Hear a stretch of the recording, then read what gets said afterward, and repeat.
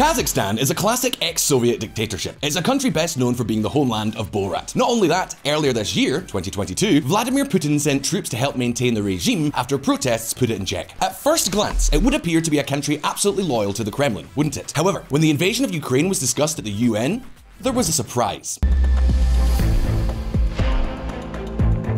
Only 4 countries other than Russia voted against condemning the invasion of Ukraine. Among those loyal to Putin are Lukashenko's Belarus, Kim Jong-un's North Korea, Bashar al-Assad's Syria, and Eritrea. In short, the best of each house. But not a trace of Kazakhstan, which chose to abstain. And I know what many of you are thinking now. Let's see, Grant, who really cares about the UN? And yes, you kinda have a point. But in June in St. Petersburg, right under Putin's nose, President Tokayev said this. We do not recognize either Taiwan or Kosovo or South Ossetia or Abkhazia. And I think the same principle is going to be applied with regard to these quasi-state territories, which, in our view, are Donetsk and Luhansk. As you can imagine, this is a full-fledged stab in the back for Russia. But it's a position that is also complicated for Kazakhstan, because no matter how much gas and oil they have, no matter how much Kazakhstan is the Dubai of the steppe, its economy is completely integrated with Russia's.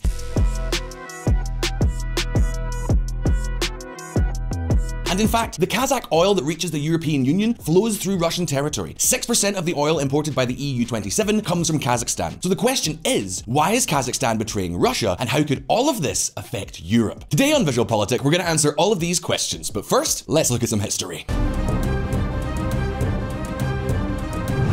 The Soviet snowfall.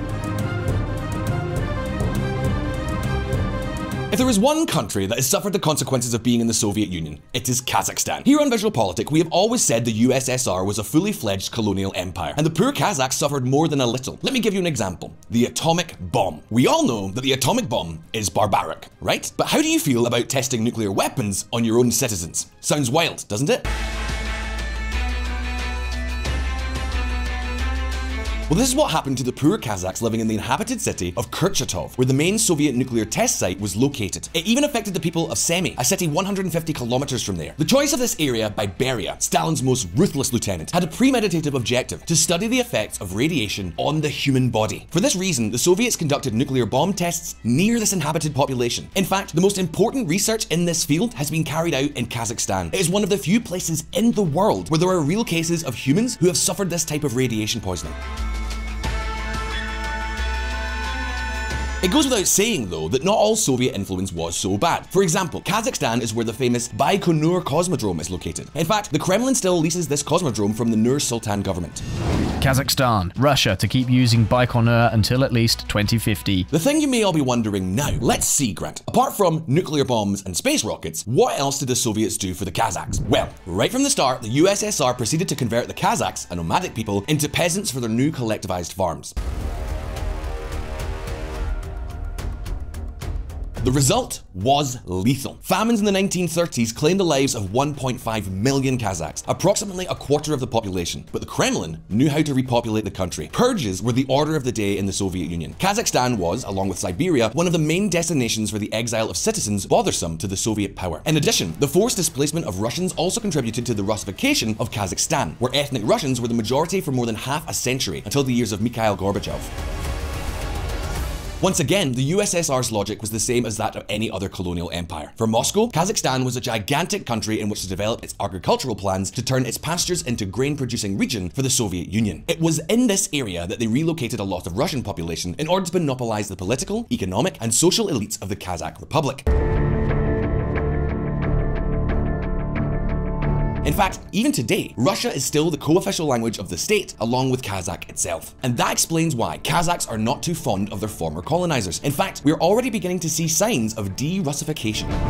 Kazakhs to return to the Latin alphabet, abandoning Cyrillic by 2023. But wait a minute, because this is just the tip of the resentment iceberg that everything Russian generates amongst Kazakhs. And many of you might be thinking, well, it's no big deal if they're still like this, and it has after all been more than 30 years since Kazakhstan got its independence. But there are 2 details we should not lose sight of. Firstly, since 1990, power has been held by Nursultan Nazarbayev. That is, since a year before Kazakhstan became independent from the Soviet Union. So the main stakeholder for little change was the president himself. The main transformation under Nazarbayev came with the opening to foreign investment to exploit Kazakhstan's enormous natural resources, such as its oil and gas fields. The second detail to keep in mind is that the Kazakh economy was quite integrated with the Russian one, so in a way, they were doomed to get along. When Russia sneezes, we catch a cold. Kazakh proverb. Against this background, the Kazakhs are some days pro-Russian and some days not. Of course, Russia has always done everything possible to keep them in their orbit. Take, for example, the Eurasian Economic Union, an organization pushed by Putin to sustain Russian influence over Central Asia. When it was launched in 2015, Kazakhstan had good reason to be wary. A quarter of its population is ethnic Russian, and Putin had used a similar pretext to annex Crimea. So Kazakhstan agreed to join the Eurasian Economic Union by prioritizing its economic side and blocking Russian suggestions to endow the organization with political and defense competencies. In this way, the Kazakhs have sought to have their own voice in the world and not to depend on Russia in any situation. But of course, then came the revolts of January 2022. And that is when Tokayev, president of Kazakhstan since 2019, found himself between a rock and a hard place. Kazakh president seeks help from Russia-led security bloc. Of course, this intervention was a great opportunity for Russia to meddle again in Kazakhstan's affairs. It is clear that President Tokayev looked both ways. And the truth is that neither the United States nor the European Union is going to help prop up a dictatorship. So he had no choice but to use Putin's wildcard. And at what price though? At the price of absolute loyalty? Check this out. You too, you brute, my son. After the intervention of Russian troops to entrench Tokayev in power, it seemed that relations between Kazakhstan and Russia were closer than ever. Then comes the invasion of Ukraine, and Putin, who's been working for years in Central Asia to build a regional bloc led by Russia, supposedly expects all these countries to support him. However, the Stan republics have kept a studied silence on the Ukrainian war, and not only that. In addition, Putin has found that Tokayev has talked back to him. Look at how the Russian press is putting it. This is a backstab. The network is outraged by the appointment of a Russophobe as the Minister of Information in Kazakhstan. The course charted by Tokayev after the invasion of Russian troops shows that the Kazakh president completely distrusts Putin. Or rather, he doesn't want in any way to be seen as a puppet of Moscow. And that is why, as soon as he felt safe in power again, Tokayev has been making a lot of gestures against Russian influence and is also putting an end to everything that smells of former President Nazarbayev. Why? Well, to consolidate, on the one hand, his independent image, and because, on the other hand, it was the former president's entourage that had the most ties with the Kremlin. Or at least, that's the image that Tokayev now wants to give, and that is why, as soon as he could, he made the former president the scapegoat. And so, among other things, he withdrew the honours he still held, such as the chairmanship of the National Security Committee, and he also dismissed his daughter, who had become president of the Senate and is now no longer even a member of parliament. But Tokayev has not stopped there. Kazakhstan. Key Nazarbayev cronies undergo apparent purge. The former president's nephew has been fired as deputy head of the powerful security services. Many of you may be asking yourselves, why is he doing all this? Tokayev reportedly believes all the serious disturbances of last January are due to the interest of some sectors close to the former president, for the Kazakh government to open the country's door to the Kremlin. And yes, Tokayev did give Putin the keys to Kazakhstan, but as soon as the Russian troops left, the first thing he did was to change the lock. Tokayev is not making things difficult with the Kremlin because he is a lover of democracy, but due to a question of sovereignty. With the example of Ukraine, Tokayev is seeing what Russia is capable of doing with a former Soviet republic. An invasion would directly threaten the Kazakh people, but it would also threaten his power. In Belarus, Tokayev is seeing that supporting Russia would give the Kremlin carte blanche to abuse Kazakh sovereignty.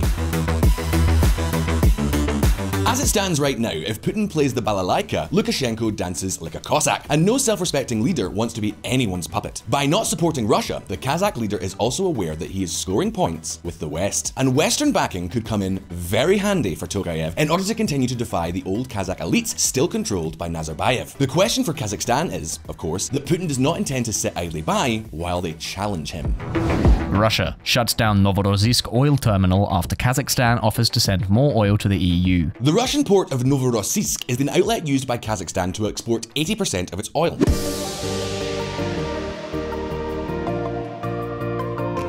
The Caspian Pipeline Consortium, which manages that 1,500 kilometer, that's 932 mile pipeline from the Kazakh oil fields to the Black Sea, managed to get the Russian terminal back into operation in July. Even so, every now and then this pipeline is being disrupted by Russia, and this is affecting the Kazakh economy. Kazakhstan sees economy slowed down by Russia's war. Oil outputs forecasts have been trimmed amid difficulties in using a key pipeline. Kazakhstan halved its economic growth forecast for this year, from 4% to 2%. But wait a minute, VisualPolitik viewers, because Europe may also be hurt if Russia once again turns off the taps to Kazakh oil. That's why the European Union and Kazakhstan are working on alternatives to bypass Russia. How to do it? Well, we're going to look at that right now.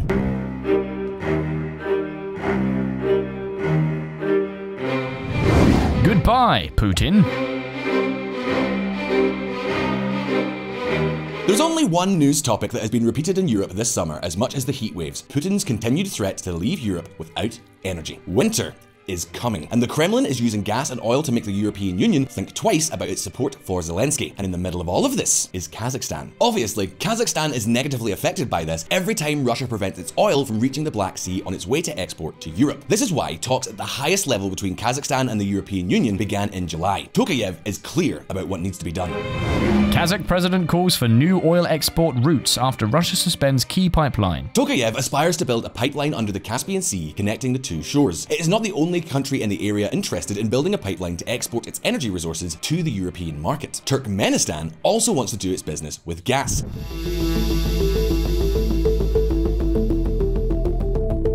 The future of both projects needs to go through Azerbaijan on the one side of the Caspian Sea, but I don't want to get into the details on this matter because it will be the subject of another video in the future. The problem for Kazakhstan is that a trans-Caspian pipeline is not something that can be built overnight, and Tokayev wants solutions now. For the time being, the Kazakhs have found a formula that may work for them for a while. Exclusive: Kazakhstan to start oil sales via Azeri pipeline to bypass Russia. As of this September, Kazakhstan has begun using a fleet of small tankers to carry its dinosaur juice across the Caspian Sea to Baku. There it will use the BTC pipeline, which connects Baku, Tbilisi, capital of Georgia, and Ceyhan, a Turkish city on the Mediterranean coast. The idea is to complement this route in 2023 by taking advantage of another pipeline from Azerbaijan to Supsa, Georgia's port on the Black Sea. But it is not a definitive solution. Well, no, it's not. It is woefully insignificant. It is estimated that by using these routes, Kazakhstan could deliver some 100,000 barrels of oil per day, barely 8% compared to what it sends through Russia. This figure could be improved if you add another option being considered in Kazakhstan, which is to send the oil by rail to Batumi, another Georgian port on the Black Sea. But this route would also cross Russian territory. So in all, we are talking about small patches to ensure that Kazakh oil continues to reach Europe, albeit in dribs and drabs. However, this could be the beginning of something more important, a sign that Kazakhstan wants to stop depending on Russia. And that means a very important change in Central Asia. In the meantime, Tokayev is wasting no time. Kazakhstan leader seeks snap elections and cut to presidential term. Surely the Kazakh elections will continue to be the same old theatre. They were not supposed to be held until 2024, but Tokayev wants to bring them forward to this autumn. Before that, he expects the Kazakh parliament to approve a very relevant change, limiting presidential mandates to a single 7-year term. Tokayev is 69 years old and cannot hope to mark an era in Kazakhstan, but the next 7 years, he has the opportunity to change Kazakhstan more than during Nazarbayev's 3 decades. And this may have important consequences for Europe. So VisualPolitik will be keeping an eye on the situation. But in the meantime, the question is over to all of you. Will Kazakhstan manage to reduce its dependence on Russia, or will we see a direct confrontation between Putin and Tokayev? You can leave me your answer in the comments below. In the meantime, don't forget that we release new videos every week, so subscribe to this channel so you won't miss any of our updates. If you like this video, like it, so we know. All the best, and I'll see you next time.